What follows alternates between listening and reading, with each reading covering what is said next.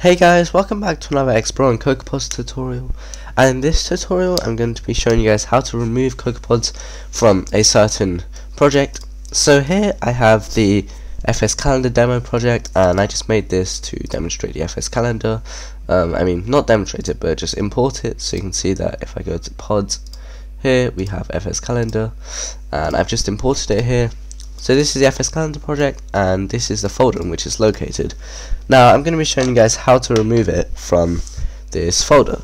Okay, so the first thing we want to do is, how to remove pods, Cocoapods. So first thing we want to do is we want to navigate to where this is stored, and if we do cd document /xcode /youtube let's see what this is called, FS Calendar demo.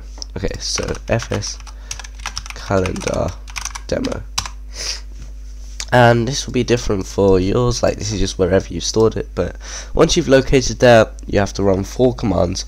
So the first one is a sudo gem install cocoapods deintegrate and cocoapods clean, and this is going to bring in the deintegrate and clean cocoapods. There should be, oh my god, what have I done?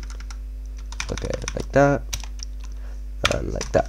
Okay, so you want to type this one first, and I think it's going to ask me for my password, so I'll just put that in now, and like that. So once that's happened, you can just wait here. And why is this not worked? Could not find a valid Cocoapods deintegrate. That's quite. Oh, okay then. So I'm just going to assume that that's happened, although let's just say it's happened. Okay, now we run a pod deintegrate, and let me just make sure I spelt it right.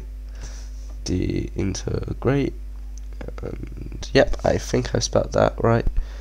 And now I'm going to run that, and oh, have I spelt it wrong? I knew I spelt it wrong somewhere, so this must be where I spelt it wrong as well. Okay, let's just do this again. Okay, so maybe I don't actually have to type out this first one since it's already installed, but just write pod deintegrate and spell it right. And once you've done that, you see that this has gone red, and that's just because the pod file has been removed.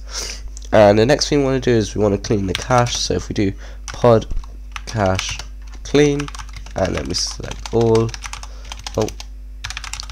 like that, that should just clean it up. And the last thing we do, I think we have to remove the pod file. So if we do rm pod file, you can just see that's gone. So now you might be wondering, that's all it is. So let's just do a quick recap. The first thing you want to do is, if it's not already installed, you want to sudo gem install cocoapods deintegrate, and make sure you spell it right, so about that, and then just type your password. But I don't think we needed that if you've already installed Cocoapods, so you might be able to skip this step, or you might not. But once you've done that, you can just run a, you can run a pod deintegrate, remember to spell it right, unlike me.